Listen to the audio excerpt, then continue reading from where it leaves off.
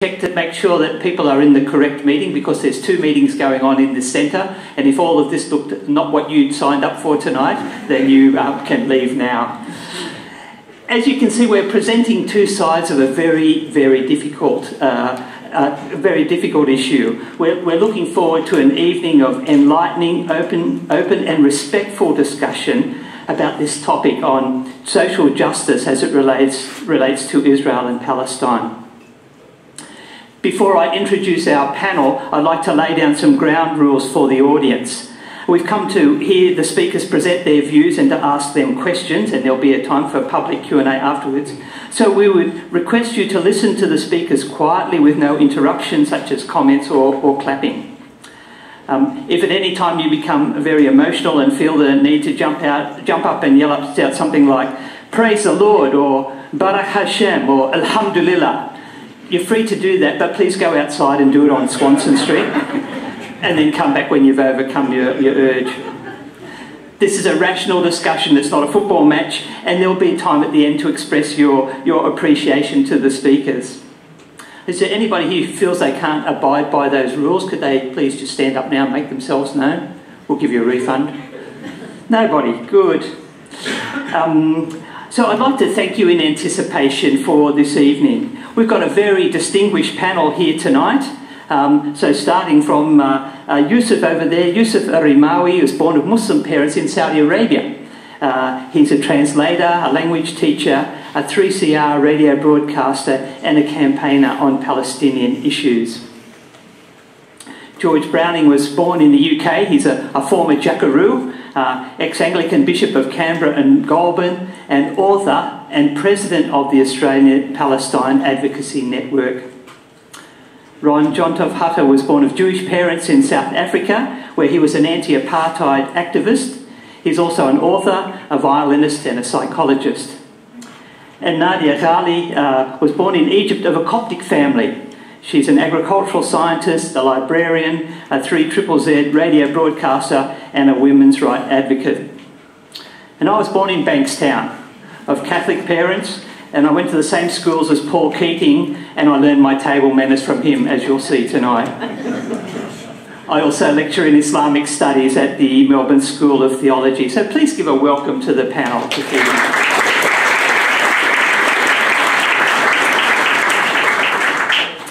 So the program will be as follows. Each panellist will have 5 minutes to present a statement which they've prepared outlining their views on this topic, social justice, Israel and Palestine. Then we'll have a panel discussion. We've got some questions that we'll talk through, and then finally you'll have the opportunity to ask questions from the floor. We'll set up microphones on the side and you can ask questions to the panellists. So we'll begin with our statements from the panellists. And Ron, I'll ask you to go first. Social justice in Israel and Palestine is a montage of good and evil, of enlightenment and darkness. The society's level of civilization is judged by the treatment of women, of children, prisoners, animals, minorities, gays, and press freedom. The Palestinian leadership has ensured they fail on every one of these. Not only is the Palestinian government, Hamas included, trashed the human rights of their own people, but have developed child abuse into a grotesque art form. Civilized societies dote on their children. Palestinian leadership abuses them for propaganda headlines. It is hard to find a greater abuser of human and children's rights than the Palestinian government. The depraved depths of evil, using children as young as 13 to blow themselves up, has no equal in the civilized world. Using small children as young as 7, of whom 160 plus were killed digging terror tunnels into Israel, whilst diverting generous international aid from schools and hospitals, reflects a leadership who love death more than loving their own children, as reflected by storing bombs and missiles in schools and clinics. Schools. How would you feel if the government forced you to keep bombs in your children's schools, your homes, your places of worship? Is this not the most perverse form of child abuse and exploitation? Bishop Browning, would you allow your church to store missiles and suicide vests? Would it not be criminal and immoral to put your own congregants in danger like that? Well, that's what the Palestinian government that receives our Australian aid does to its own people. Shame on anyone minimizing, apologizing, condoning, even reluctantly, these crimes on children while sanctimoniously talking about social justice. Where is your voice protesting such horror? Obviously, using children as soldiers, as human shields, and attacking Israeli civilians with missiles are all war crimes and completely against international law. Like Sydney, Tel Aviv has a huge gay parade each year.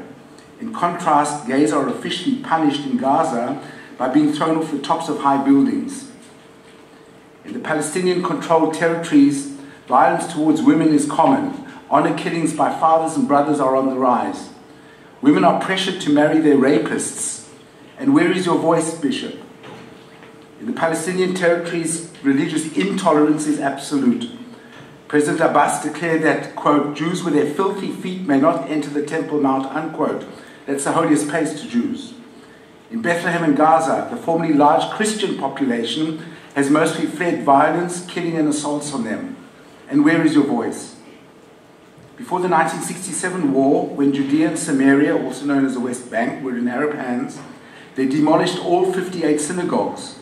Prior to that, in the 1930s, they ethnically cleansed Judea of all Jews, including the holy city of Hebron, which had a 3,000-year-old Jewish community.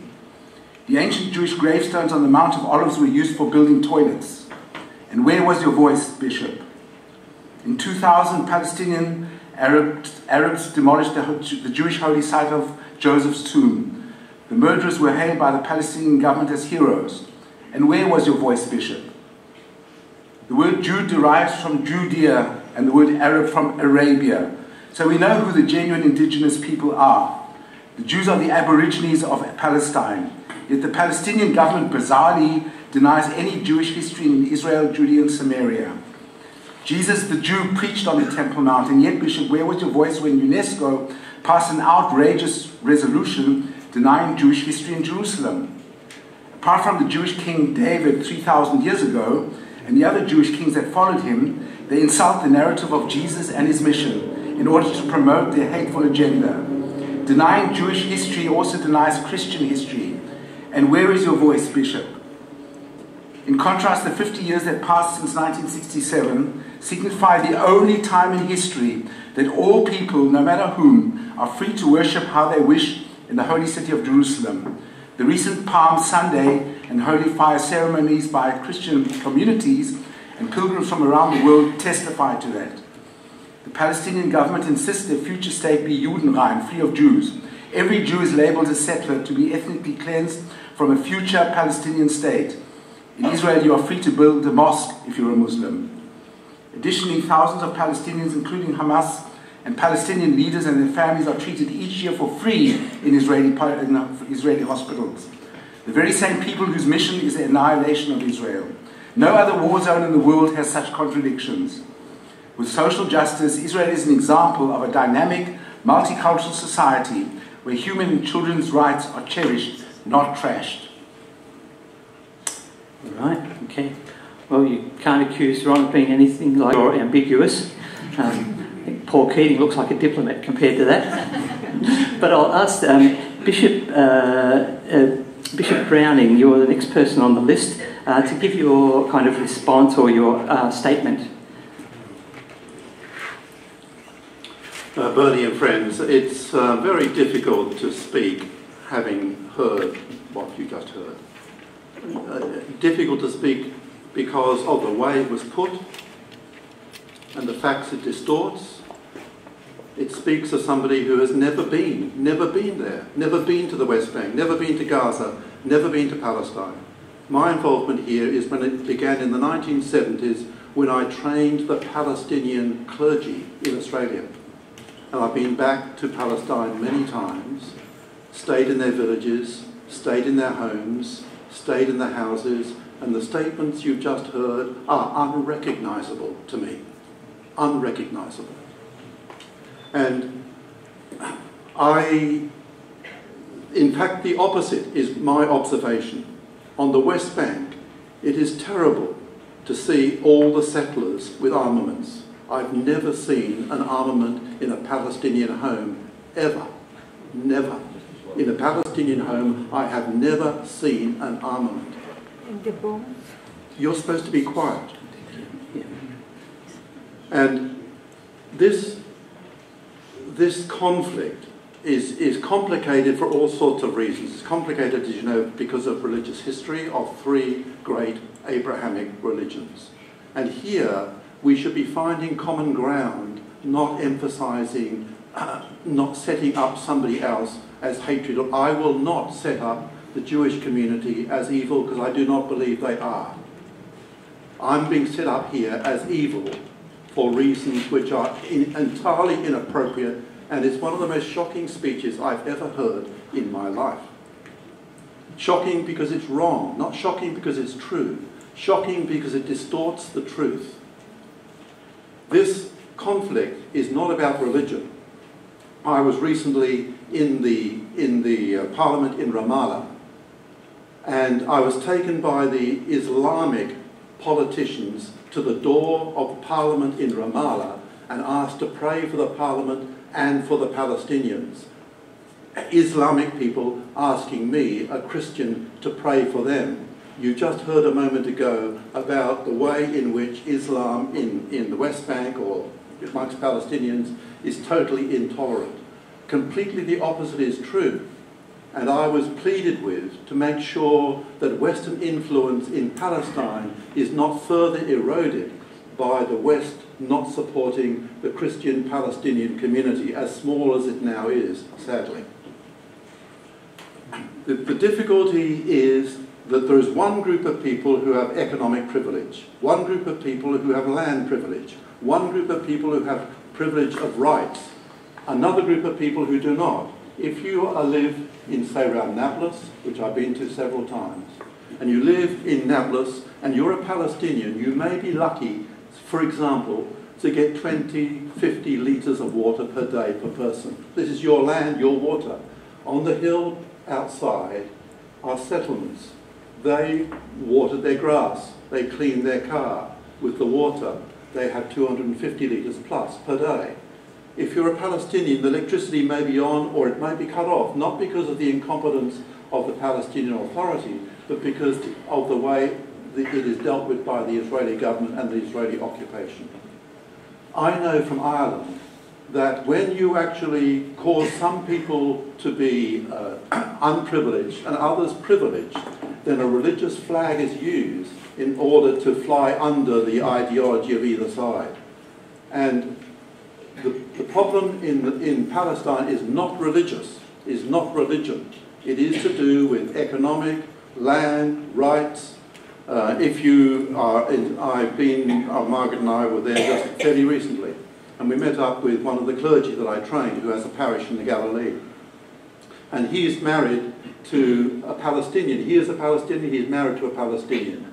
But they actually have to get out of the car and separate when they go through every single roadblock because one was born in Israel proper and the other was not. They're treated differently because of where they were born. There is no equality. To say that Israel is the only democratic, just, and it shares the same values as Australia, either our values are wrong or theirs are wrong. In Australia, no matter who you are, you have the same passport, you have the same identity, you have the same rights of religion, the same rights of owning property, the same rights, period.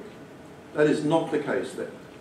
And if there is still grievance over a long period of time in relation to land, property and rights, then that grievance becomes a frustration. At the moment, there are several hundred Palestinian children, some of them as young as primary school, who are held in jail in Israel, away from their the parents can't visit them, legal representation can't visit them. Would that happen in Australia? Of course it would not.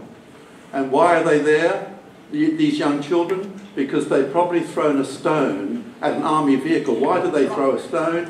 Because they are frustrated at their situation. A farmer has a no-go road separating his house from his land. What do you think he's going to feel about that? Day after day trying to get to his land and he can't cross the no-go area. The frustration felt is very great, and that is the difficulty.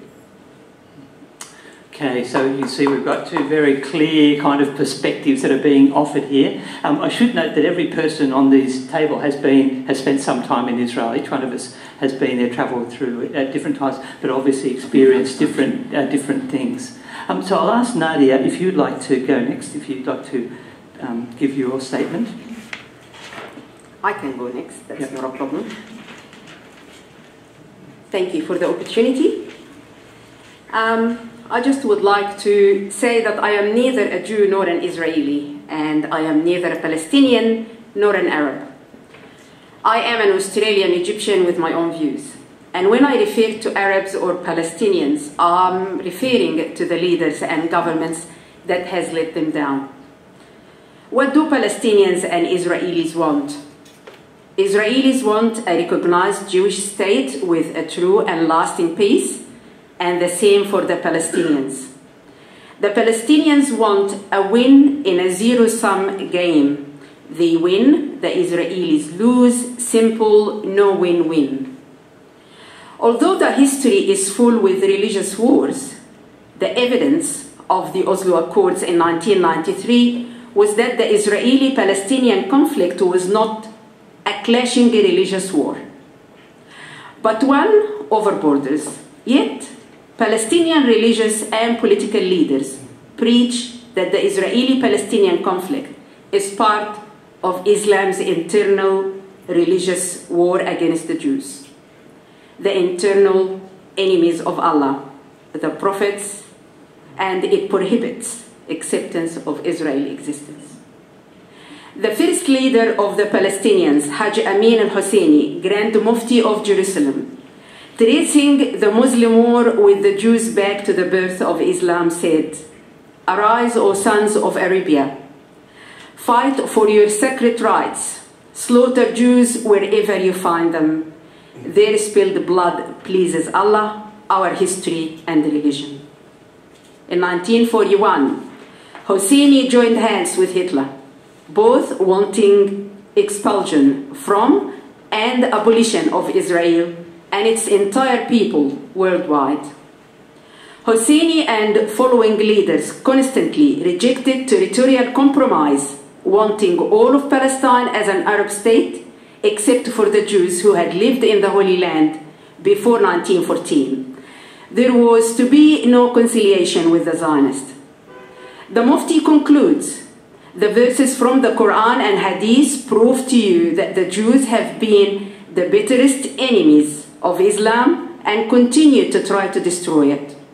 Do not believe them. They know only hypocrisy and craftiness. Do not rest until your land is free of the Jews, and all Islamic nations are obligated to assist in the war. All of the land between the Jordan River and the Mediterranean Sea, which includes all of Israel, is a religious waqf, an Islamic religious trust. Any Muslim who surrenders any part of Israel is damned to hell. Remember, all agreements with Israel are inherently temporary in nature and are signed only because of Israel's temporary balance of power advantage, an exercise of taqiyya or deception. The ultimate destruction of Israel is certainty. Therefore, social justice based on equality between the two peoples is, from the Arab point of view, impossible. Let's move on. Adala Human Rights claims injustice faced by Palestinians in Israel, heading gaps in education and employment. It claims that there are large gaps in education and employment opportunities for Palestinian children and women citizens of Israel compared with their Jewish Israeli counterpart. They claim that due to the lack of provision by the state and its prioritizing of Israel Jewish citizens. It is pointed out that just 25% of Bedouin, 3 to 4 old, in the Nakab attend preschool, and the employment rate among the Palestinian women in Israel stands at just 25%. The Palestinian female employment rate is significantly higher than the female labor force participation rates in most of the world's 55 Muslim majority countries. The reason why 25% of women are working is because their men will not permit them to work, or they don't want to work. The reason why more Arab Israeli women are working in Israel, simply because they want to work and their men allow them to work. It is dishonest to accuse the Israeli government of preventing Palestinian women from doing something they don't want to do, or their men will prevent them to do. I find it hard to listen to Arab complaining about being mistreated by the Jews. The Arab nations have a 1400-year history of oppressing Jews that continues up to today. In 1948, an estimated 1 million Jews lived in Arab lands, but these have reduced to few hundreds today. Social justice should apply to Israel as well as the Palestinians. Thank you. Okay, thank you. All right, so our last one is Yousef, and Yousef's going to respond. Thank you. We'll save our time until the end. Thanks. Can I just have some water? Yeah, sure. Yeah, thanks. I'm not sure if I'm going to have to cancel my statement and respond to... You can do whatever you want. Free speech is what we're I will pushing. go ahead. Sorry, I'm sorry. I would like to show my respect and acknowledge the traditional custodians of the land, the elder past, present, on which this meeting takes place. And let me tell you that it's a matter of time when official meetings and ceremonies in historical Palestine will begin with an acknowledgement like this, one day. Before I start my presentation, I want to express my reservations on the religious categorization of the panel. I was born to a Palestinian family, Muslim, of course, but when William Nassar was the first Shaheed martyr, Christian Palestinian from Jerusalem after 67, when Edward Said was the most renowned Palestinian and Arab intellectual of the 20th century, when George Habash, Naif Hawatmi, Anis Sayyid, Constantine Zuraiq, Kamel Nasser, Omar Mahjoub, who happens to be a Copt, by the way, an Egyptian Coptic joining the Palestinian Revolution, and many other Christians, Palestinians and Arabs were the leaders of the Palestinian Revolution and the society. I refused to invite religion to this discussion because it is not invited to the conflict. And I will introduce myself as a Palestinian only. To speak about social justice, we have to understand that Israel created 5 systems that imposes on every Palestinian around the world, the 12 million plus Palestinians around the world. Domain 1 embraces the 1.7 million Palestinians who are citizens of Israel. From 1948 to 1968, they lived under martial laws, and to this day they are subjected to oppression on the basis of being not Jewish. The Israeli policy of marginalization manifests itself in inferior services, housing, education, access to jobs, and limited budget allocations.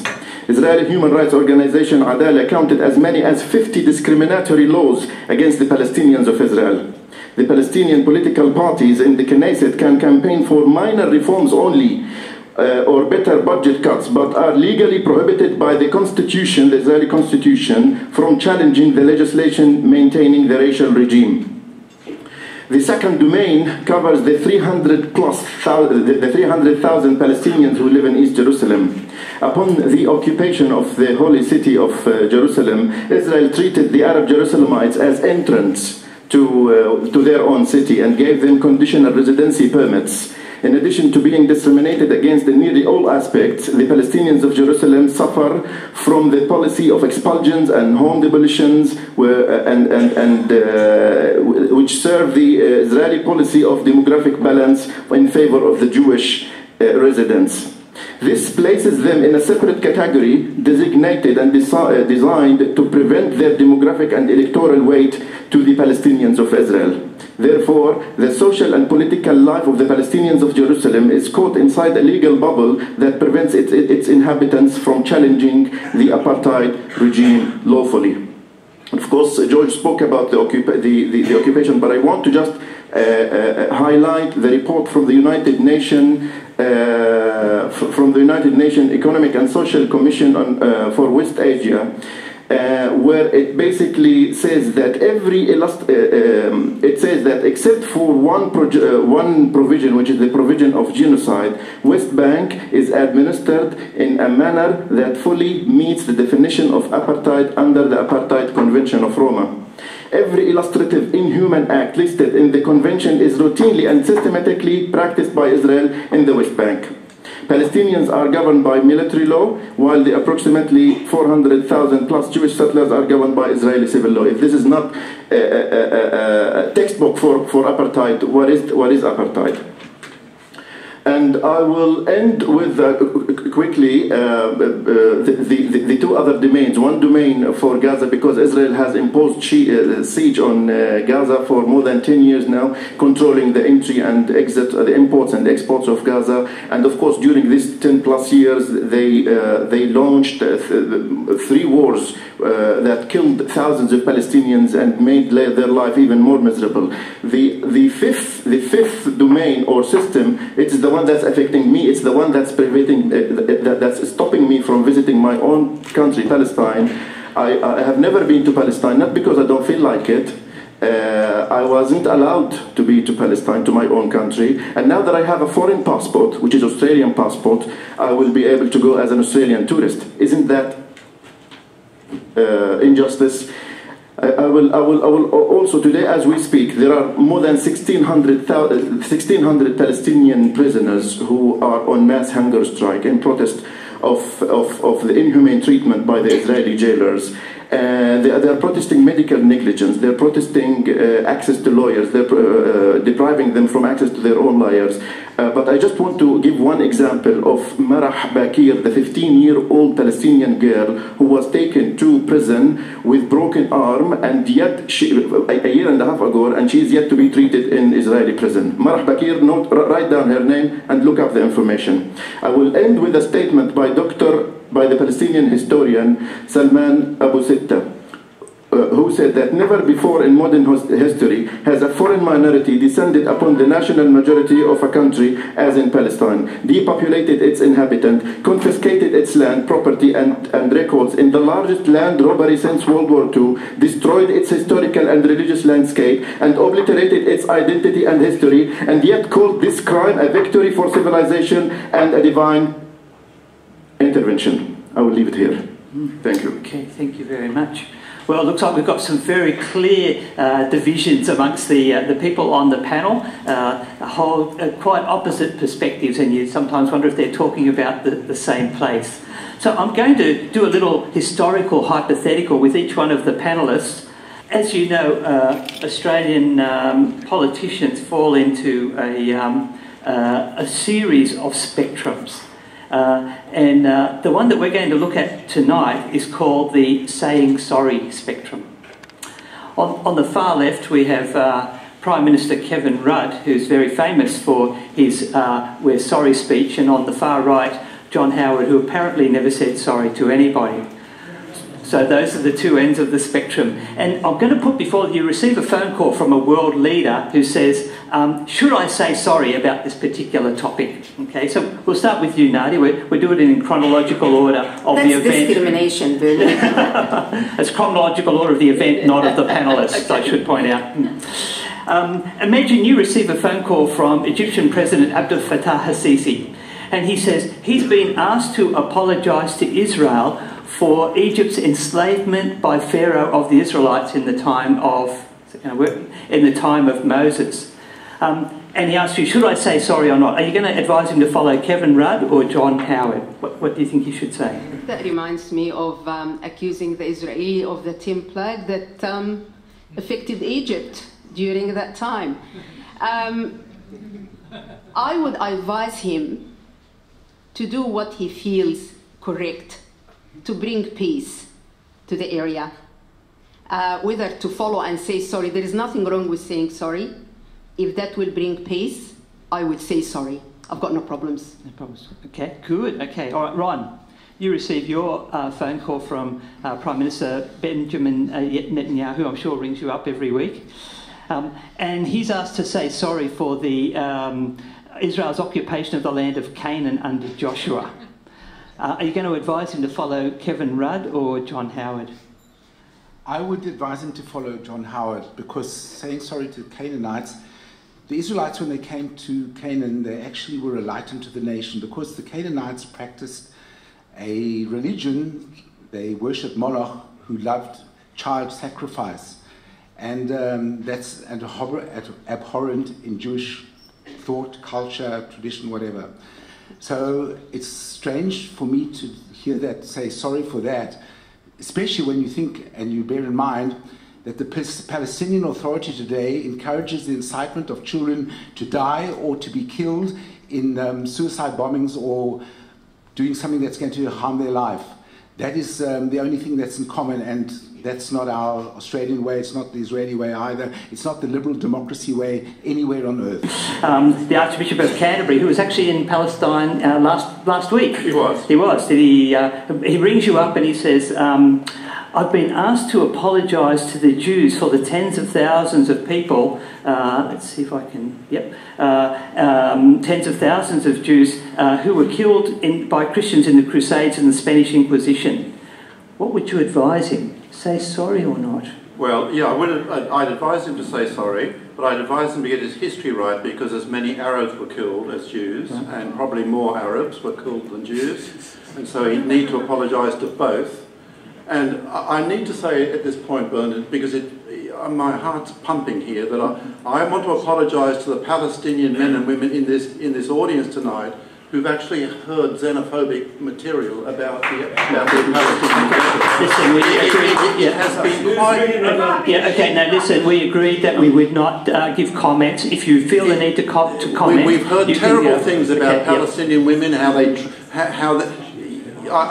there are more women, Palestinian females with graduates from a university than almost any other Arab country in the world, and there are as many graduates, men and women, Palestinians, per head of population as there are Australians. The kind of thing that we're hearing tonight, the xenophobic material from here, is just shocking me, and I'm almost, my heart's pumping within me to hear. I will not denigrate Israelis or Jews, and I don't expect Palestinians to be denigrated in the way that you seem to have the freedom to do it tonight. It's disgusting. Okay, all right. Yeah. Okay, well, the last one that we get is Yousef. So you get a phone call from Mahmoud Abbas, and he's asked to apologise for what the Black September faction of the PLO did in killing 11 Israeli athletes in Munich in 1972.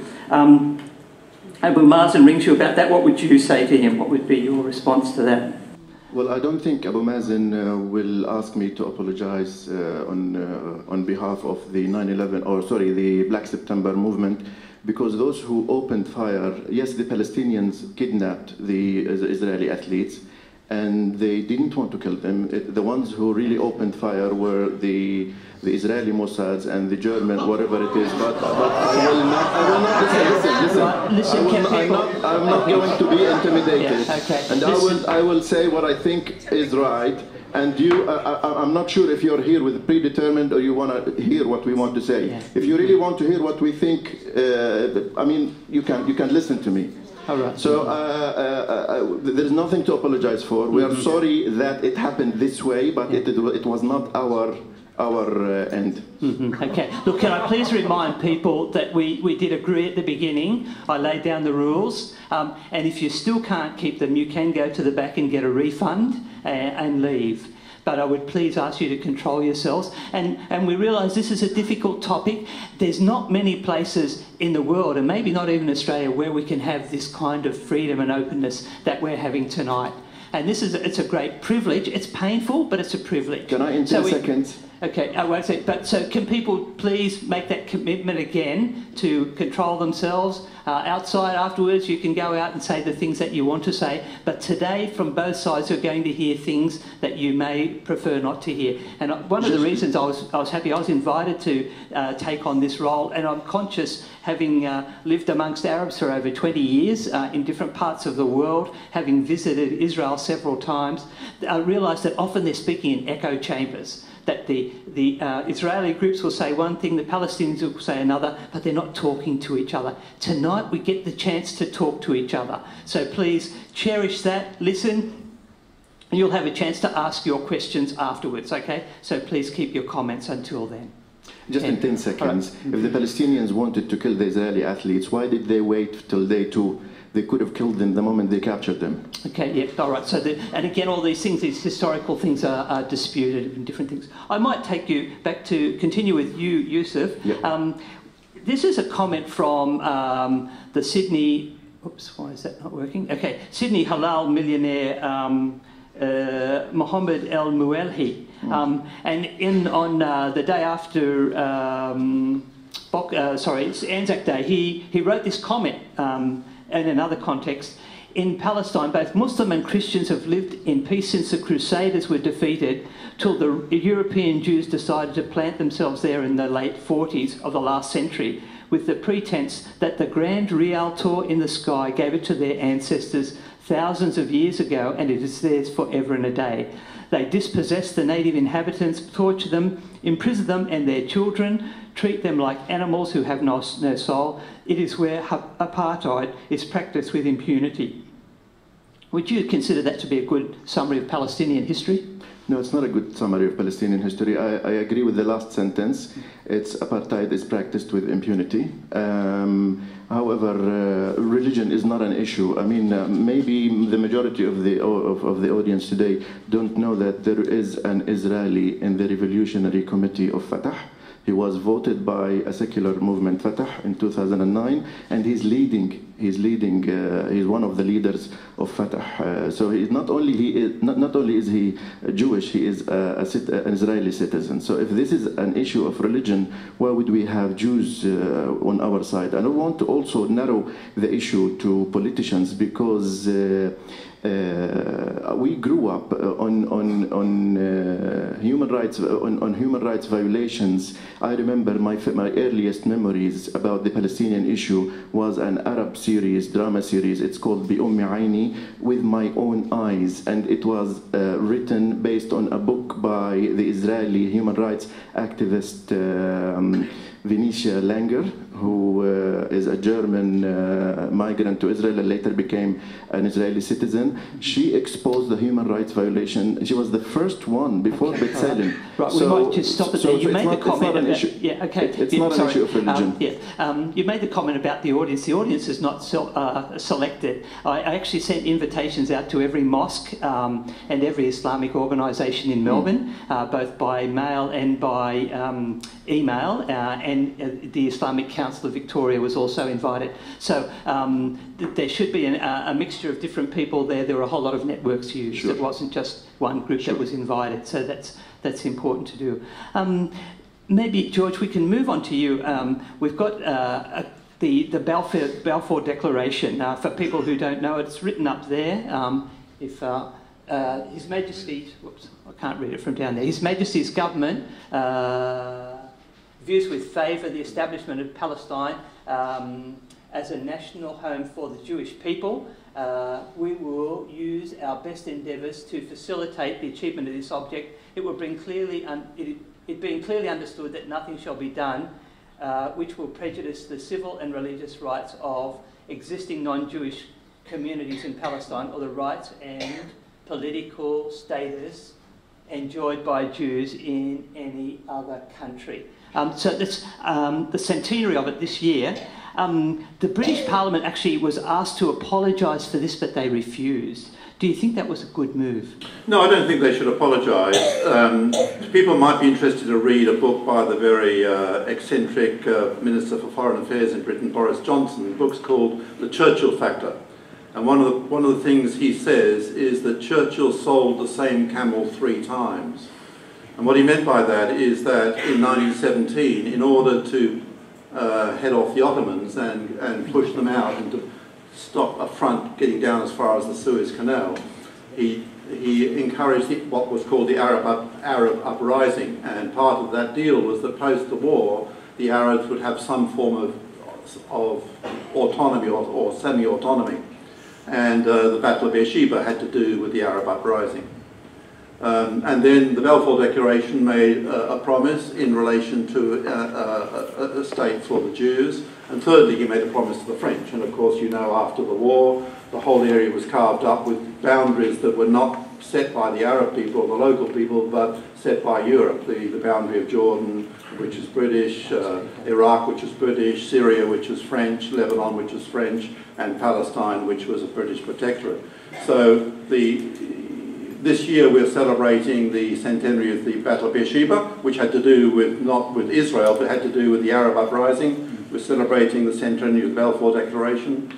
And because the wider world has been so influential in causing or setting up the situation which is such a problem in the world, the wider world has to be part of the solution. It's not simply possible for these two parties, one very powerful, one weak, to come to a negotiation between them. There has to be some involvement and pressure from the rest of the world, particularly from America, but also from Australia. Certainly it's been a long and painful history of conflict since that time. So the First or Second World War intervened in that period with the Holocaust, and then we saw the movement to establish the State of Israel in the land there. And it's been and that's just a kind of a summary of some of the wars that have gone on, the big ones that got into the news. Why, Ron, tell me, why can't Israel and Palestine just get on? Why is it always fighting? Why has it been this history of like a century of, or more of conflict? What's going on? Well, the first thing is that there's been a lot of misrepresentation, what I've heard from you two gentlemen here tonight, unfortunately.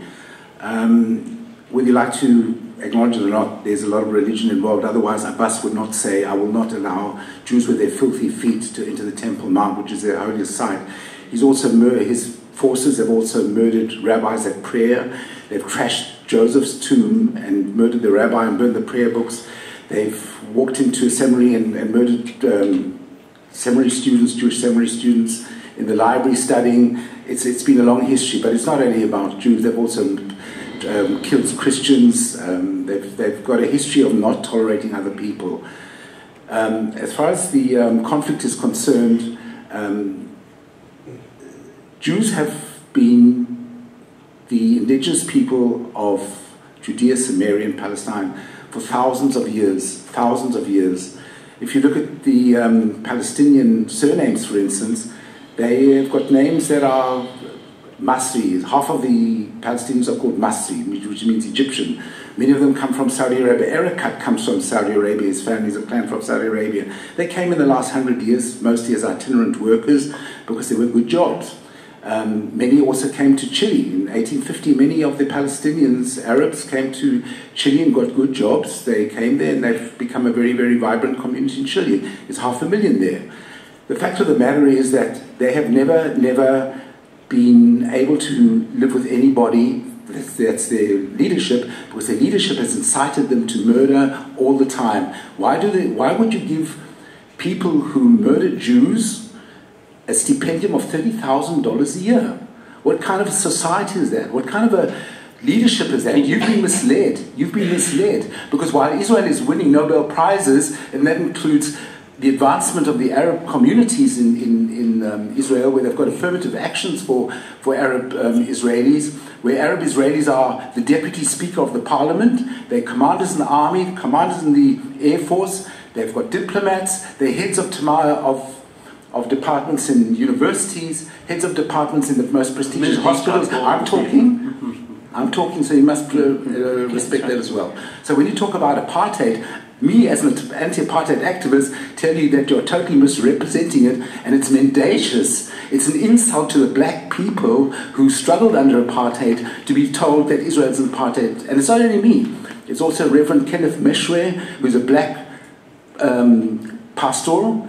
There's also somebody like Nkosi, who's a young ANC. Okay, maybe we'll come back to that whole question later on. I think, yeah, it's an important one. If we have statements like that, there must be a response. I mean, okay, yeah, sure. Two of the people who most describe Israel as apartheid are Mandela and Tutu.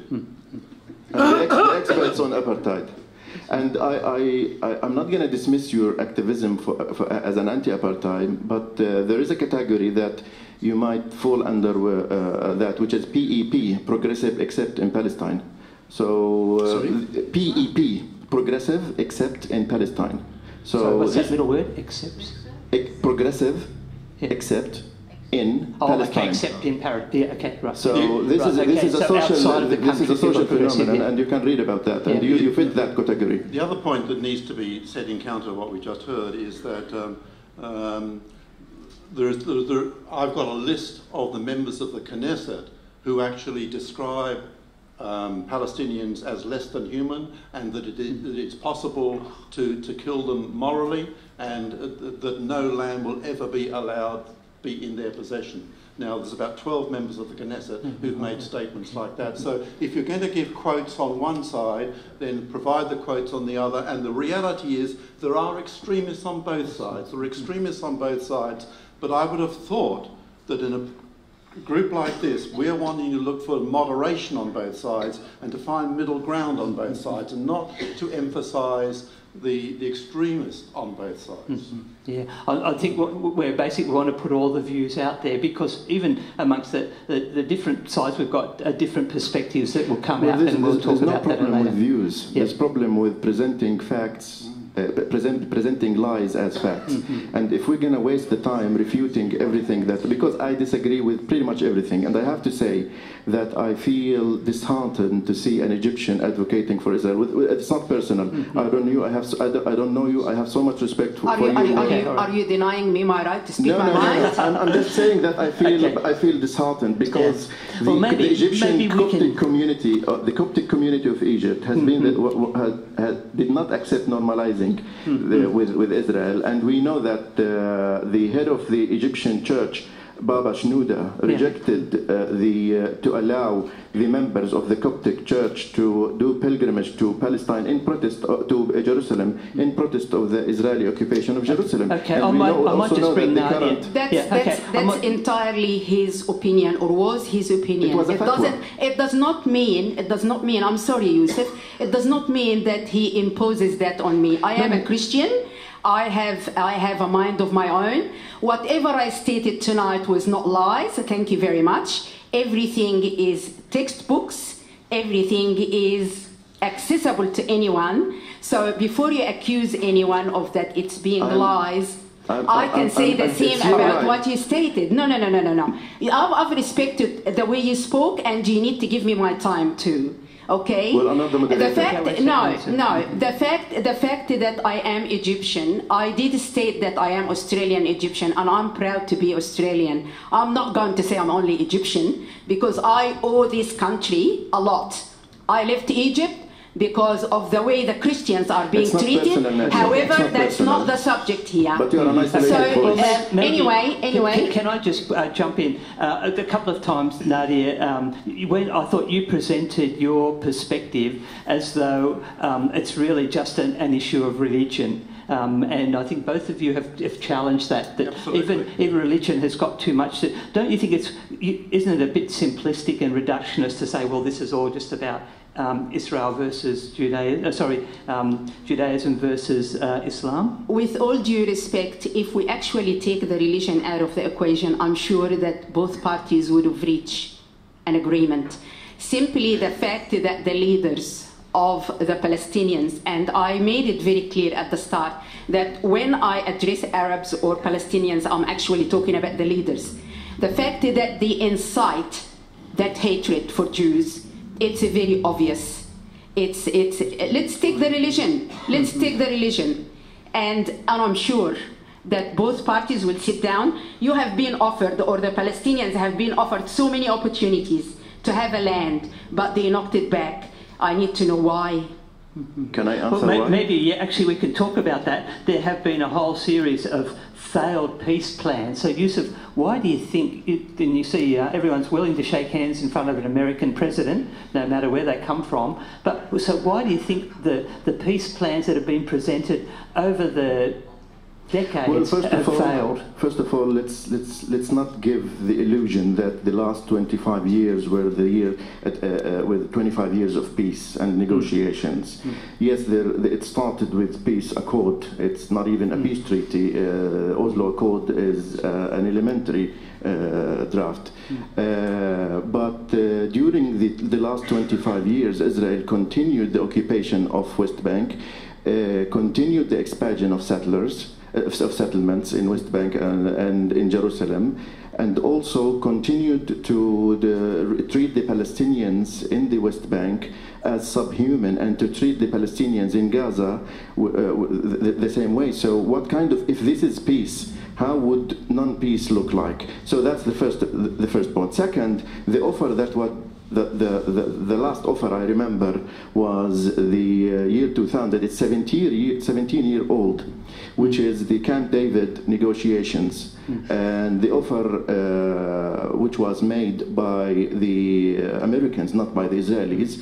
And they say that Arafat rejected it, but it did not include Palestinian sovereignty on Jerusalem, and it did not include the Palestinian right of return. And no Palestinian leader would accept any offer that doesn't have these two.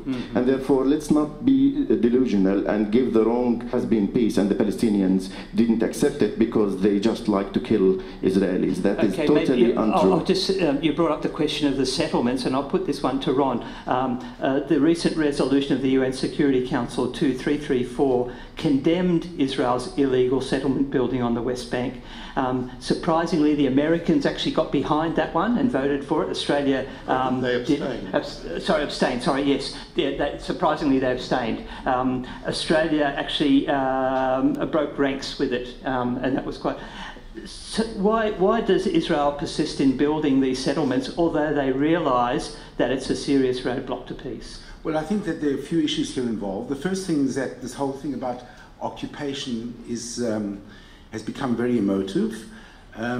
Firstly, the so-called occupation or liberation of Judea and Samaria, the way you want to put it, happened after Jordan, which had illegally acquired through force that area in 1948, and then started another war in 1967.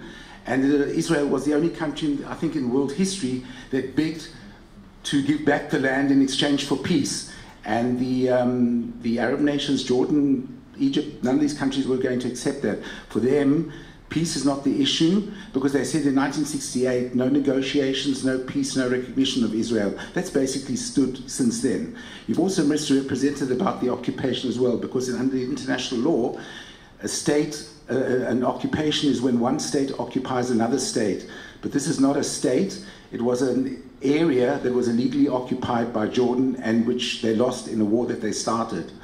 Secondly, as far as the settlements are concerned, that's also been misrepresented by you, because in fact they're really neighborhoods of Greater Jerusalem, and they satellite towns and neighborhoods of Jerusalem, and they're less than 2% of the entire. No, I'm finished. I will finish. You must respect me on this point. No, let him finish. Yeah. Because I know that and I'll let you come back. Palestine, if you disagree with the government, you go to jail. But in Australia, we do listen to other people's points of view. Drama.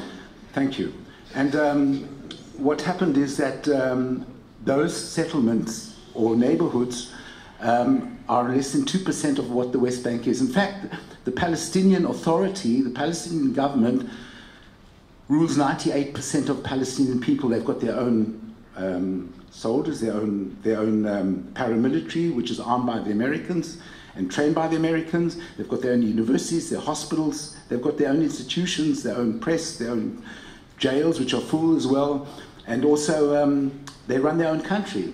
And the problem and the tragedy is, that it's not about the settlement, because Israel froze the settlements in order to try and get the Palestinians to come to make a peace treaty. But they won't do it, because these guys are all running, crying to the bank.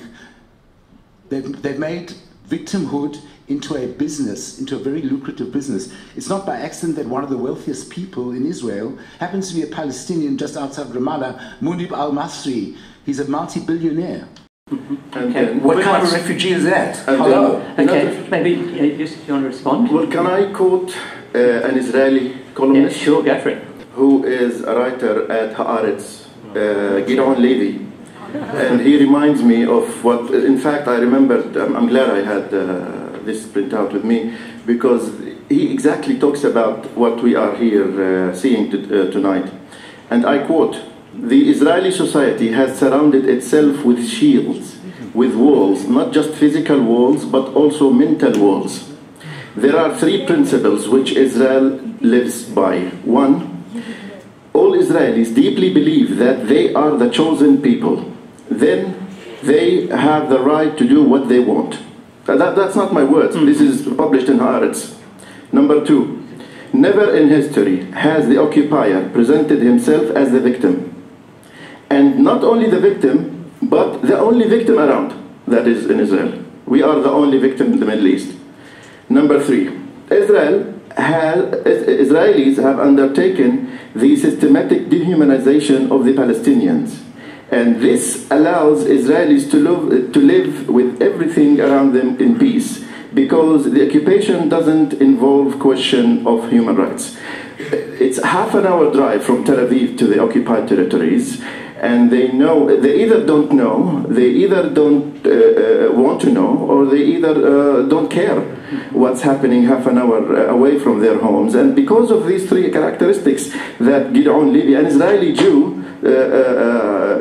spoke about, and what we see here today is actually a very good reminder.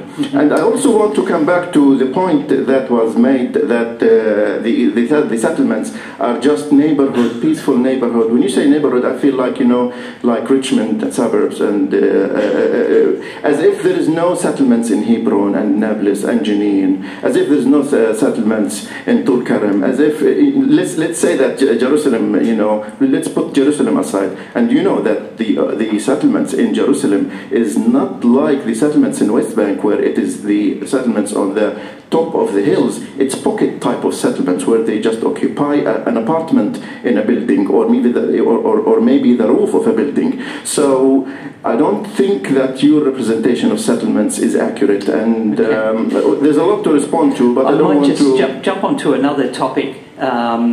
This is this one's here for you, Bishop Browning. You're a strong supporter of the boycott, divest and sanctions movement. Jump past that one. Last month, a young Jewish woman was refused service in a cold steel piercing parlour in Cairns. When she went to ask for a price for a nose piercing, she was asked where she was from, and when she said Israel, he pointed to the sign on the wall which said, "No Israelis served here," and he would not serve her out of principle. Do you think this is a valid expression of the BDS movement? You said I was a strong supporter. Yeah, I've seen your stuff on the internet. Yes. Well, let me explain myself on the internet. Good. Yeah. We just heard from Robert about the occupation, and that it's not really an occupation under international law. That's entirely wrong. The international law is the agreements that are set through the United Nations and its agencies, and according to the United Nations, the occupied territory is an occupied territory. And there are three things that have to happen with an occupied territory. Number one, that the occupier looks after the civil rights of the occupied. This does not happen. It's absolutely the reverse. The settlers are looked after, and it's actually the occupied who suffer. Number two, I'm losing my track here. Maybe they could evacuate, leave the land. Oh yes. Number two, you're not allowed to. You're not to move your own civilian population into the occupied territory. That is why under the United Nations, all settlements are illegal. All settlements are illegal. Not under Israeli law, but under United Nations, all settlements are illegal. And thirdly, you must withdraw from the occupation as soon as it's feasible to do so. So, because this situation has gone on now, obviously, for 50 or more years, in this situation, what are you to do? Are you to lie down and take it? Should you resist violently, or can you? Or I'm answering it. Or can you? Or should you resist non-violently? Lie down and take it. I don't think anybody in this room would think that if you're oppressed, you should lie down and take it. Probably there are some people in the room might think you can resist violently, but the Palestinians, rightly, and from a Christian perspective, I believe you can't resist violently. Therefore, you're left with a non-violent resistance, and BDS is a form of non-violent resistance. My support for BDS is from those companies and activities that profit from the occupation, not from Israel overall. Okay, so you wouldn't support this because this young Israeli girl was prevented from receiving a service? Well, I don't know enough about that to say whether I would or I wouldn't. But oh, thanks very much.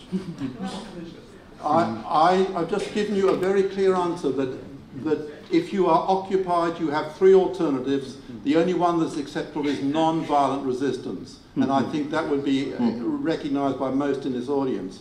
And if you actually deny people non-violent resistance, you push them into violent resistance, which is the last thing the world needs. Maybe I can just ask Ron to respond to the BDS thing.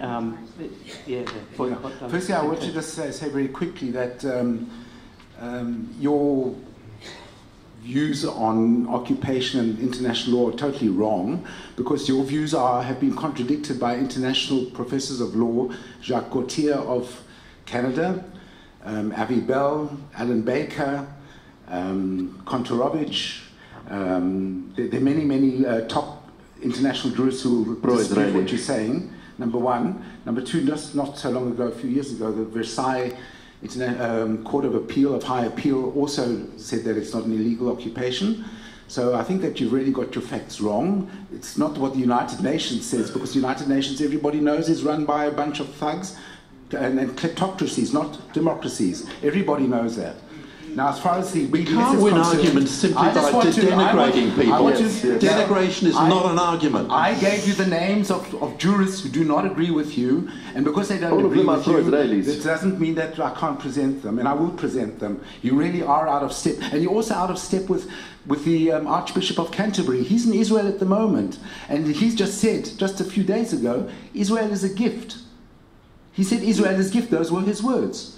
Being in favour of Palestinians is not being against Israel. I'm in favour of Israel. I'm not against Israel. Yes, but everybody knows that Israel's neighbours have a genocidal agenda. Everybody knows that because their people are told that. And you pretend that you don't know it. I know it. A child would know it. And as far as as far as you are concerned, Yousef, when you talk about apartheid Israel, let me tell you. I don't talk about it. You did. This is the reality.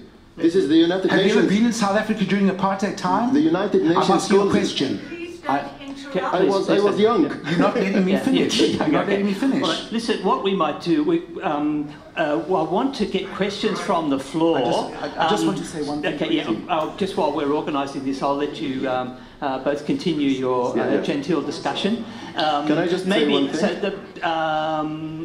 So who's got the microphones? There's two microphones. There should be one on either side. What I'd like you to do is to line up behind the microphones. Okay, so maybe if we can have one microphone over that side and one on this side. It's going to be questions or statements? If you have a question, people can line up and ask. And I do want you to ask a question, not to make a statement, okay? So what happens is if after 30 seconds I'm not expecting a question mark, I'll cut you off and pass it to the next person. Okay, so please do that.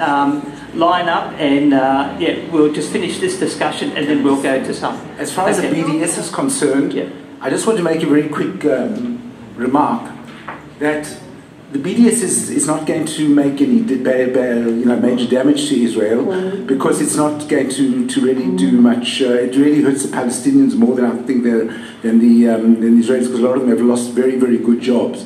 But as far as BDS is concerned, if you want to have a need to have a boycott, I think the need to boycott is the Palestinian leadership that has trashed the hopes and dreams of their children, that has brought up an entire generation based on hatred, that's got a leadership that has stolen millions and millions and gone laughing all the way to the bank on other people's tears, that has kept its people in camps, unnecessarily so, and has also paid money, big money. Explain, please. How did our leadership keep our people in camps? Well, let me tell you one thing. How? You know, you might not be. It's not a question of religion. So is it? Can you tell they kept us there? Give me the. I know that in the country that you support, enlighten me. That you can't have free speech, you end up in jail. But this is Australia. It's different. So let me finish. There were almost 1 million Jewish refugees from Arab countries, including the Fahud in Iraq. They came to Israel as refugees. They were in tents in horrible, overcrowded tents, and they were there till they were taken out of the tents and put into housing from a very poor country that could only at that time produce Jaffa oranges. Today they produce Nobel Prizes. Your countries, with all the oil, with all the political backing, with everything they've got, they keep them in camps. That's criminal. That's what you should be boycotting. Those people you should be boycotting. Can you clarify, just when they keep them in camps? What are you talking about there? Why have all the... You're saying that we should be protesting our leaders because they kept us in camps. They've misled you. This didn't mean... You've been cheated, they've misled you. Okay. All right. Maybe, look, Bishop Browning, can I just get you to respond? There's this charge of corruption that it's commonly made against the Palestinian leadership. How do you see that thing? Is that a real issue? What's your perspective on that? I'm not sure that I'm competent enough to answer that question. I agree with that. Thank you. Sorry. No, please keep you quiet. Yeah. Okay. Don't be intimidated. Sorry. Yeah. Sorry. He's giving you the bishop's stare. So there you go. No, I'm just finding some of this childish. Some of this, well, childish is one way of putting it. Yeah. The reason why I'm not confident is I don't know enough about the politics of the government there. But what I do know is that Palestine, the West Bank, is divided into three parts: areas A, areas B, and Area C. And the Palestinian Authority has restricted ability to govern its own people depending on which of the areas it is.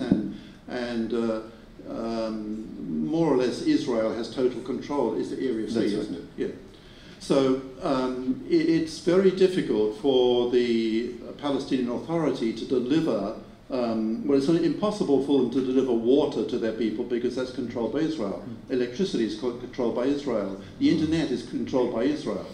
And so one of the things that happens with government or authority, if it actually is unable to deliver its basic needs to its people, it becomes dysfunctional anywhere in the world. And this is not to excuse, but I think, I think there's a lot to be said about the dysfunction of the Palestinian Authority. And there are many in Palestine who would be prepared to live in one state, as long as one state meant a genuine democracy where there's freedom of speech, freedom of religion, freedom of identity, freedom of property, etc., etc., etc. But unless I read him wrongly, Netanyahu totally discounted any possibility of that ever happening under his watch when he was out. Okay, we're fortunate that Donald Trump said he's going to sort the thing out, so we won't need a meeting like this next week. We might go to questions from the floor, so maybe we can start. Okay. Do you want something? No. Sorry, no, wait a second. Can you control yourself, please? No. Please ask the gentleman to leave. Okay. This is written by an Iraqi Jew. Okay. Nadia Ghaly. You can read this book. I'll send it to you free. Ben Gurion Scandal: How the Haganah and the Mossad Eliminated Jews, by Naim Giladi, an Iraqi Jew.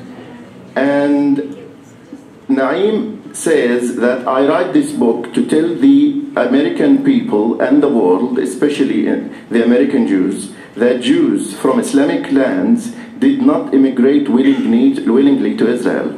That to force them to leave, Jews killed Jews, and that to buy time to confiscate even more land, Arab land, Jews on notorious occasions rejected Jew-side peace initiatives from their Arab neighbors. I write about what the first Prime Minister of Israel called cruel Zionism, and you can read the book. All right, so you can read the book. Okay, so we might go to our first question. Please, this gentleman here. Okay, and make sure it's a question. Okay. I won't ask him if there's any Palestinians that would dare criticise the Palestinian Authority or Hamas, but that's another story. Okay, my question is for Yousef.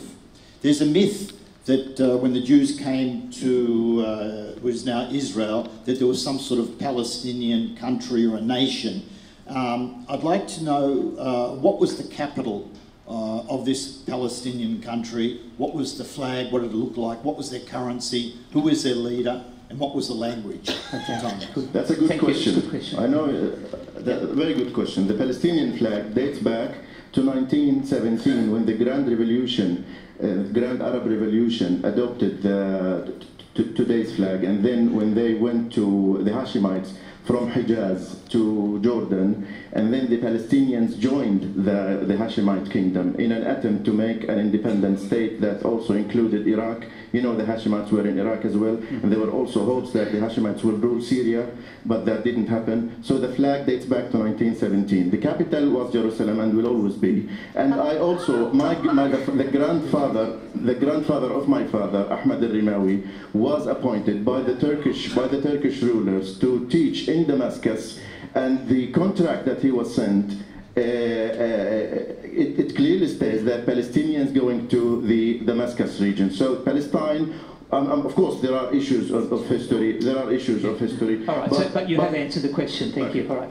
Do we have a question from this side? This is a question to the panel about common ground, because in fact the Bishop mentioned common ground was a key thing. And my question is to the panel: why can't you, this evening, find enough common ground to talk about this, as your leaders are?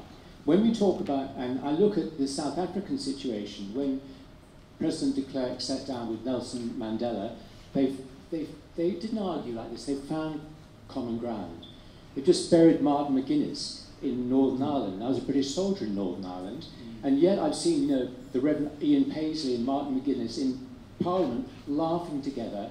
They found common ground, and I found it dispiriting, to be honest, that you as a panel, because the question was asked, couldn't find enough common ground. And, you know, and I guess it comes back okay, to so maybe we'll get people to respond to this. So we did say we'll hold out that until the end. Okay, do you want to respond, Nadia? Yes, I made it very clear that if we put religion aside, we will find common ground. That's number one. Common ground is to actually live in peace. That's number two. Let's agree that we need to live in peace. And I wonder if the Palestinians are open to actually live in peace, if they have been through all the problems, all the poverty, all the discrimination, all of this. I think they would need to live in peace. The land is so huge that it can be shared, but insisting on Jerusalem, I wonder why. That's why let's put religion aside and sit down and talk about living in peace as one to another. Thank you. Okay, maybe Ron, like Hamas this week just agreed that they were no longer committed to the destruction of Israel. Did you see that as a positive step? In fact, they didn't say that. They've just said today in a statement that their charter, which says that wherever you find a Jew behind a tree or behind a stone, kill him. And that was reiterated by their leader just today. That's to make sure there's no misunderstanding. So this business about not being religion is hogwash. Who's the leader?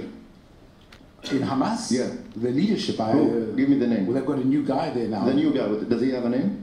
Yeah, I can't remember his name, but I remember. You can't remember, about okay, it. that's It's enough. not the point. That's enough.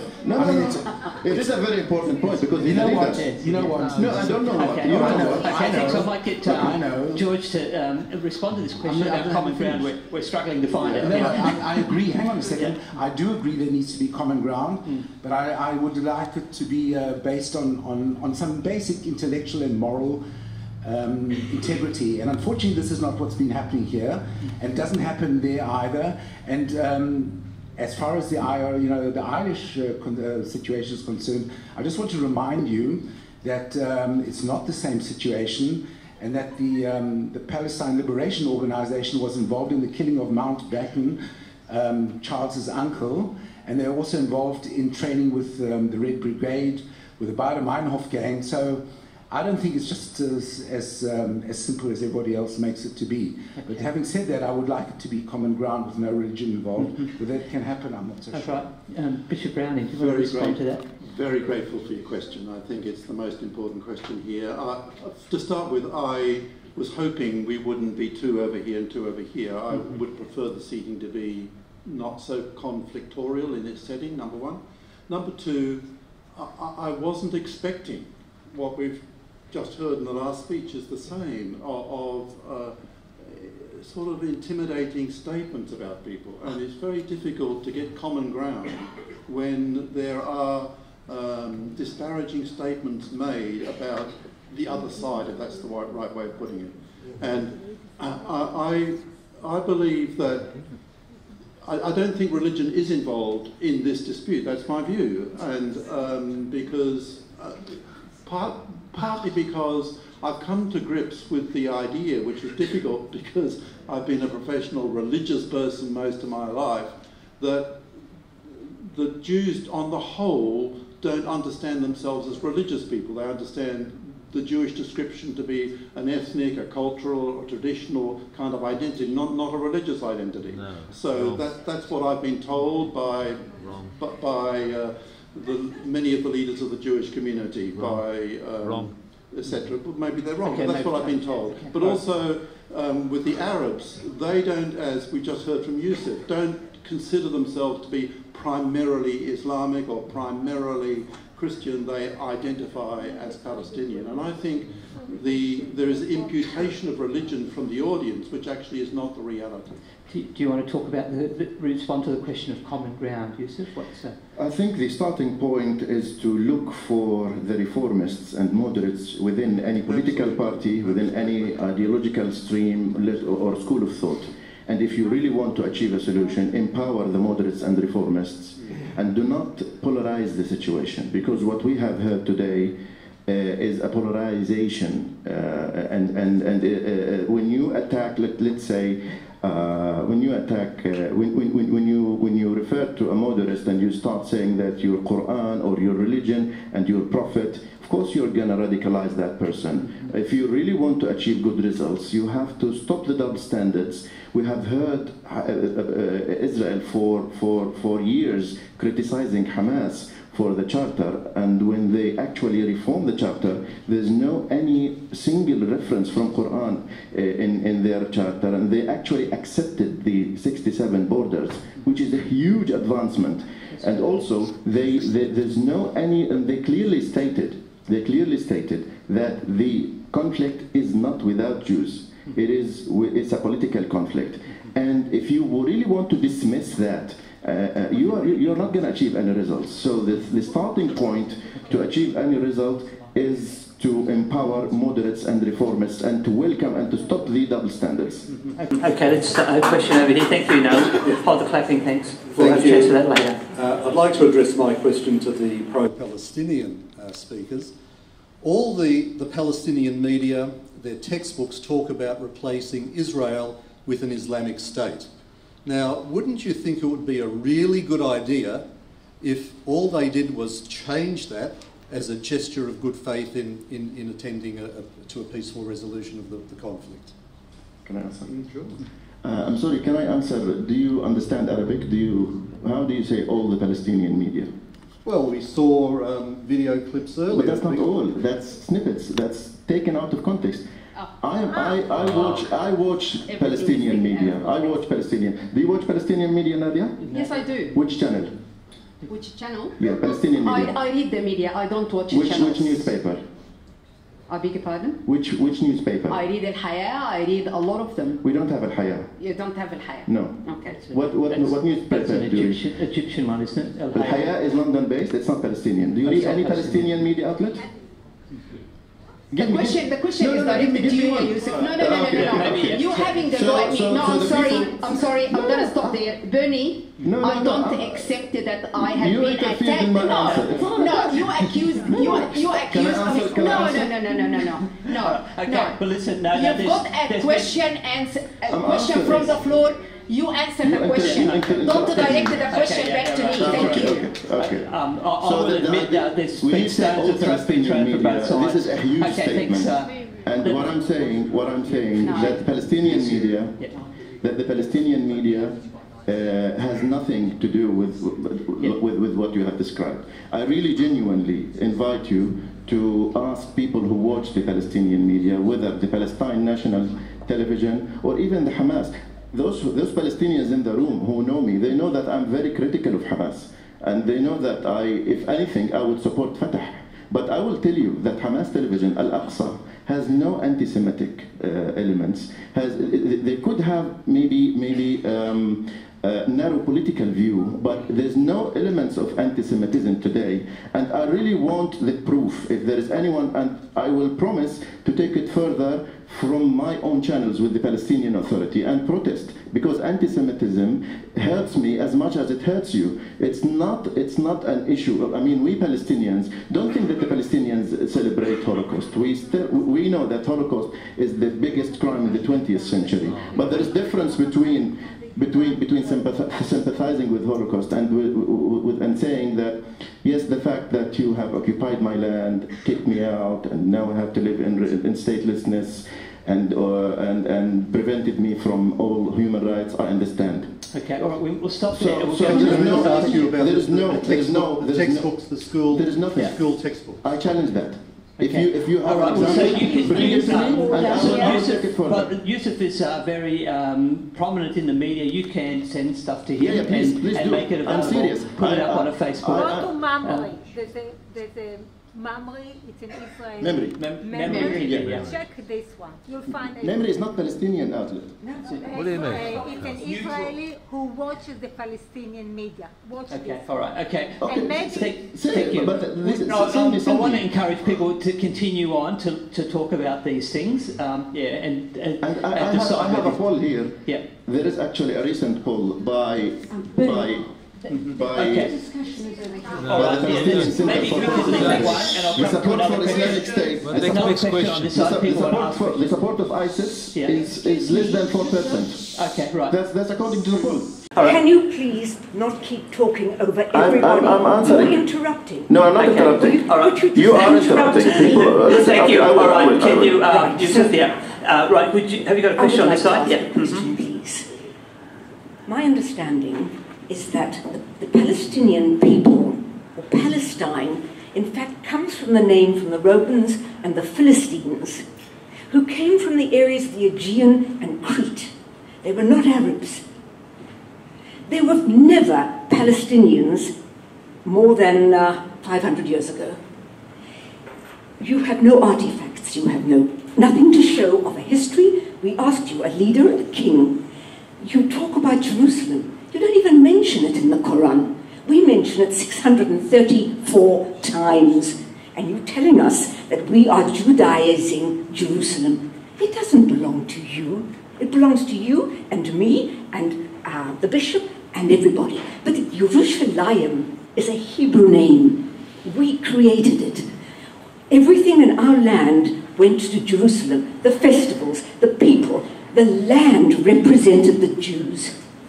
And Jerusalem was the core. Okay. There were no Palestinians. It's a fabricated history. And the question? Would you like to have a question? Did you want to ask, or you take that as a statement? I would like you to give me your Palestinian history, please. Okay. Well, it's not an issue of history. It's an issue of human rights. You have 50 records. One second, come on. Please, You have 50 years record. Jerusalem has been, I mean, we can't debate history for hours and hours, and we say, but by the way, you said Jerusalem is not mentioned in Quran. That's not true, but let's not go there. سبحان الذي أسرى بعبده ليلا من المسجد الحرام إلى المسجد الأقصى. Let's not go there. Let's not go there. Yes, we can talk about the history. We can talk about Quran and Bible. We can talk about the roots. But what's more important? You're skirting the answer. Had our occupation been from an Islamic country, we would have resisted it the same. If Jordan occupied Palestine or Algeria or Morocco, you would have seen the same level of resistance. If they have given us the same level of treatment, that's number one. Please answer about your history. That's the question. But why do you dismiss the important, which is affecting people's life, which is human rights violations? You have 50 years record of human rights violations. You are not answering my question. All right, I think we've done that. Has anybody got a question they'd like to ask someone on this side of the table? We've got the next one. Yeah, all right, I have a question for Bishop Brown and Yousef. It's two questions, but I'll let you only ask one. You will ask I'll let you ask one. All right. Bishop, can you give me statistics about the Christian in Jerusalem and what happened to them? Okay, so you wanted like a historical figure or current figure? statistics now. Okay, all right. Yes. Since 48. It's all right. Since 48. Okay, all right. So do you know the figures? Well, in round figures, the Christian community in what we would call Greater Palestine was between a quarter and a third of the population in the early part of the 20th century, but it's now almost uncountable. It's reduced so much. So that why? Because for two or three reasons, and one of the reasons is economic, and that is that if you can move away from a situation and you can actually have a better economic situation somewhere else, you'll move. And the reality is it's easier for the Christian community to move than it is for the Islamic community to move because of their connections with the West. And it's what we have my church, the Anglican Church, has an Anglican bishop in Jerusalem at St. George's. And we have a number of parishes there, and they appeal to us all the time in the West, please, please, please, please don't encourage any more of our people to leave and come to you, because we need them there. And I agree very much that the Christian population has continued to decrease. There are still significant Christian leadership, like Hannah Ashwari, for example, is a Christian, and one of the more prominent Palestinian leaders. Member of the executive committee. Her husband? Sorry? Do you know Hannah Ashwari, who is her husband? No, I don't think I do. All right. Can you search about that? Sure. Okay. Right. Or you can just tell us. You can tell us. Can you tell me, do you know how many Christians in Gaza now? Can I answer that question?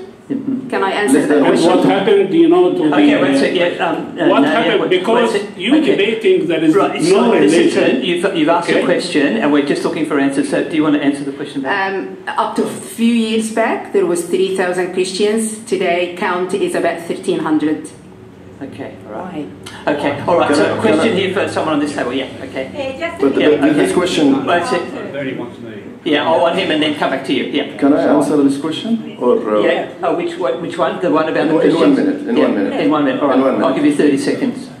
On this issue. Yep. Go. I want you to look up the churches of Amwas and Kanisat al-Maskoubiya Church, and also the roof of the Holy Sepulchre Church.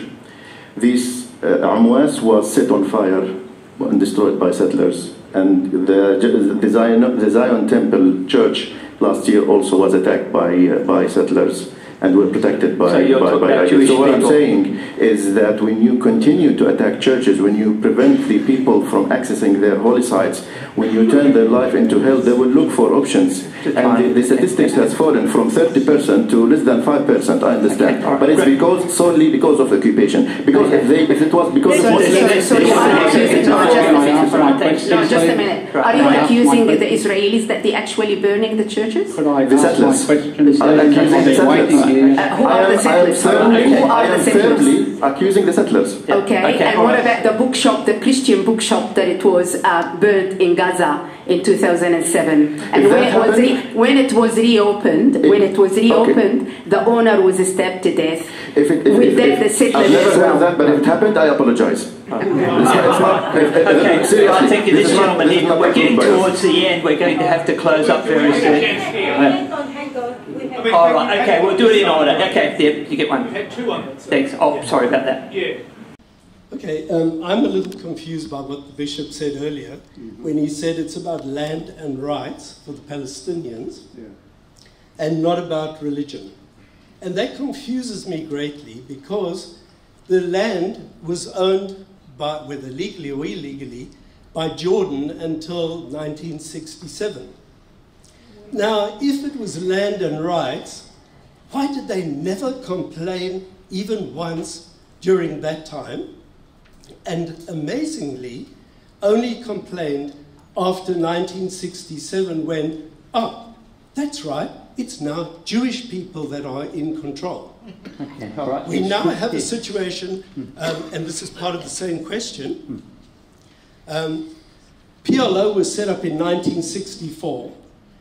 Were they psychic that they needed to create the PLO to destroy Israel?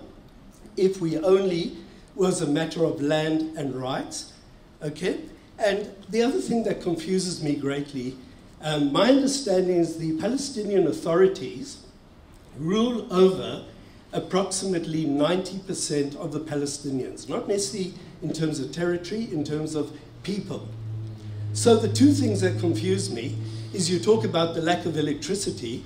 If they paid the bills, which amount to tens of millions, that would automatically go through. Okay,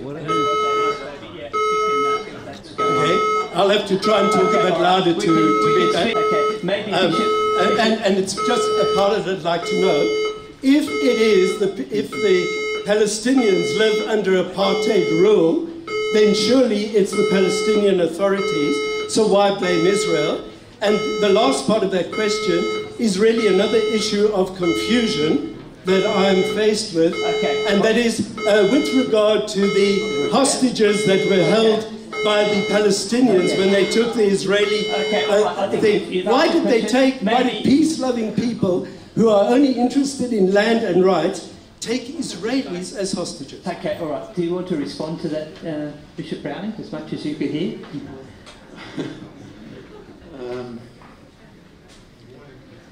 It's very difficult to characterise from the extremes, and if I can, you can show me that Palestinians have taken Jews as hostages. I can show you. I'm talking about the Olympics. Oh, right. 72 Munich. Yeah. When you blame the Israelis for killing and the Munich police. My question is... All right, okay, thank you. You've made your point. No, I just want to explain why he questioned what I said. Right, okay, sure. And if they were never taken as hostages, there was no need to kill anybody. Yeah. Do you want me to respond to the Munich issue? Munich issue, yeah. Okay. First of all, the issue of land. Israel accepted the principle land for peace. So there's no point to, asking Israel not to accept this principle, because it's been 30 years of negotiation on this principle, land for peace. Second, speaking of land, if anybody has been to Jerusalem and you know Ben Yehuda Street, or you know, for example, Yafa Street, this street is a confiscated private property of a Tannus family. So it's not an issue of Jordan illegally controlling the land. What about the confiscated private properties that Israel took from the Palestinian owners? And in this case, it's the Christian Palestinians. So you're not responding to the issue. The land. Please answer the question. So it's asking, you made the claim that the Jewish security forces had killed the hostages. Okay. Yeah. First of all, I disagree with armed struggle so you have to know that the starting point is that we are with popular struggle, we are with boycott, divestment, we are with diplomatic pressure, we are with any non-violent means of resistance. So if you want to drag me back to 1972, during the time where PLO and Israel exchanged assassinations, we can talk about that later, but it's no longer current, it's no longer valid. Okay, all right, good. Bishop Brown, do you want to respond to that? Is the question about Israel that he'd asked there about, so why did the uprising or the opposition, well, I blame the Russians. The issue about why why there was no uprising when Jordan was ruling over the West Bank, and then it suddenly happened after Israel took over. Yeah. Well, there is a misunderstanding really in terms of setting things in relation to the authority of a state, be it Jordan or whatever. The reality is that, for example, there's a Palestinian family in Sydney who actually have the legal title, goes back 4 or 5 generations to their land, and that has been confiscated without recompense, and it's simply, you can actually see, I've seen photographs of it, the guy's Palestinian name still slightly visible at the top of the property, and this, the Palestinians constantly are having their houses removed, and their vineyards cut down, etc., etc., etc. That's the issue. It's not so much what the state has done, it's that individual people have had to become landless property less, people. That's the issue. Yeah, okay. Right. Next I think this is the last question we're going to. No, we've got to have. No, we've got. No. We had two. No, Come on, go his and then you can be the last one. Okay? Are you happy to have the last word? Yeah, sure. Good. Smile. Yeah, go for it. Thank you. Thanks, Chairman. I've got a nice, easy, non-emotional question. Yeah. I've read, some people have said that modern Jews and Jews of the first century have no genetic connection. If you are refuting that, or I should say, to refute that, can you give me the evidence that proves beyond reasonable doubt that there is that connection? So it's sort of, or I give you references, I don't mind. Well, the Jews are the indigenous people of Judea and Samaria and are tied to the land for thousands of years. The writings in the Mesha Stele, for instance, makes reference from 2,800 years ago to the house of David, which is King David. From that's 2,800 years ago. You also got the, for instance, the Dead Sea Scrolls from 2,000 years ago that were discovered. Every Israeli child can read them. No Palestinian child can read them. All the pilgrim festivals are tied to the land, tied to the to Jerusalem. In fact, Jesus went to Jerusalem for the pilgrim festivals. Can I ask? Can I interrupt? Yeah. Yeah. My question was modern Jews to first century Jews, not from first century back.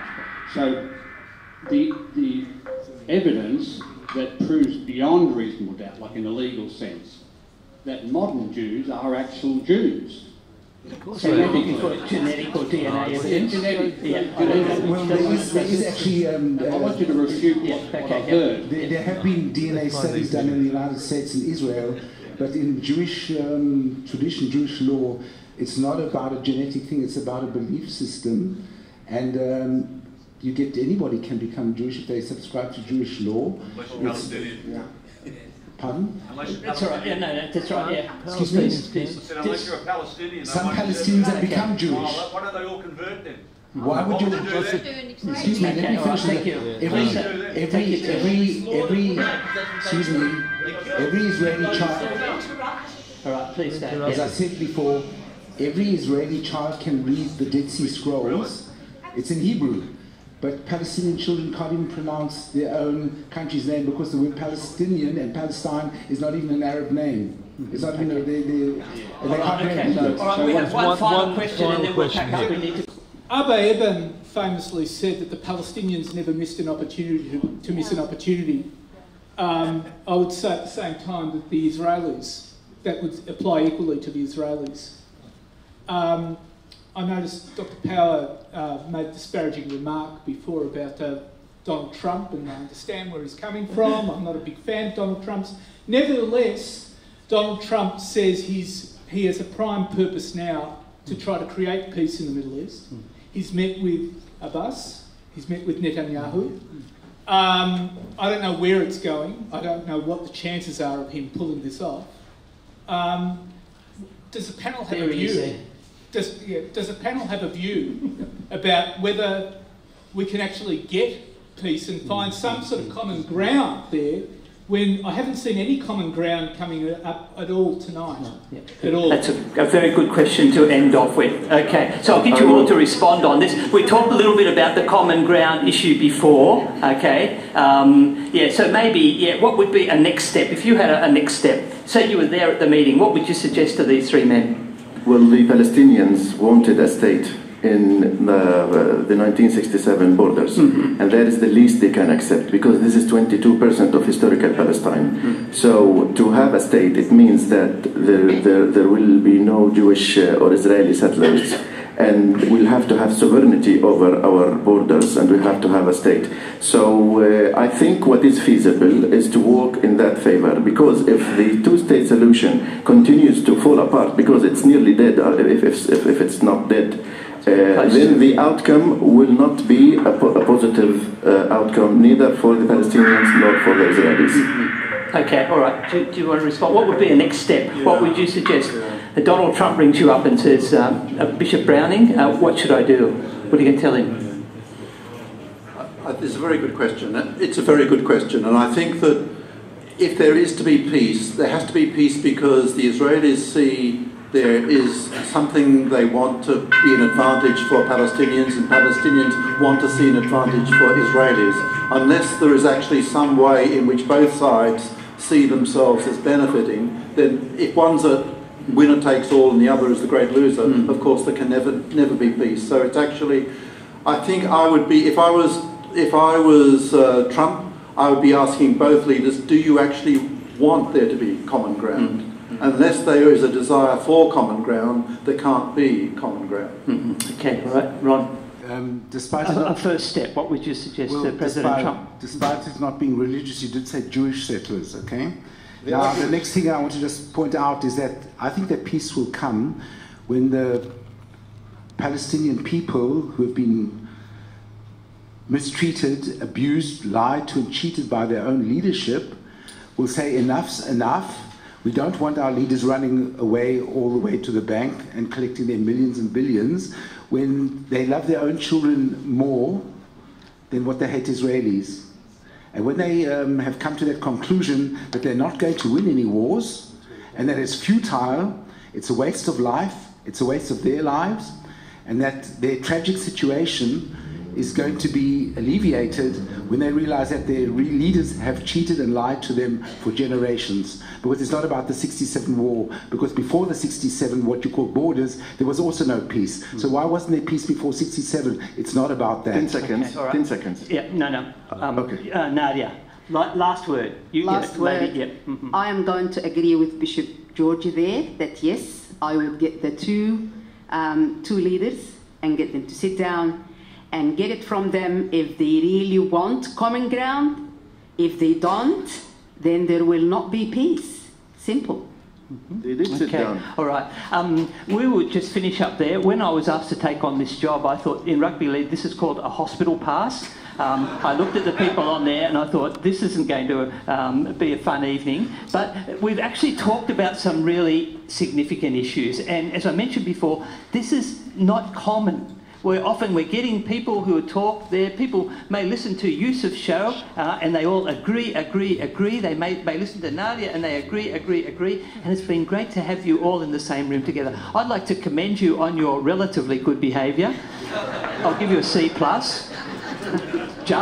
And thank you so much for being part of it. This is just a first step, a part of an ongoing conversation. We've been able to sit in the same room together. We've been able to talk about really painful and difficult situations, and we know that there will be continuing dialogue hopefully going on. So let's give a big round of applause to our panellists.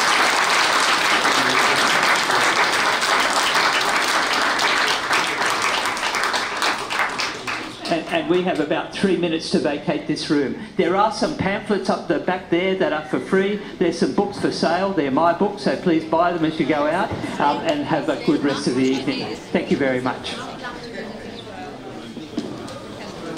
Thank you, Billy.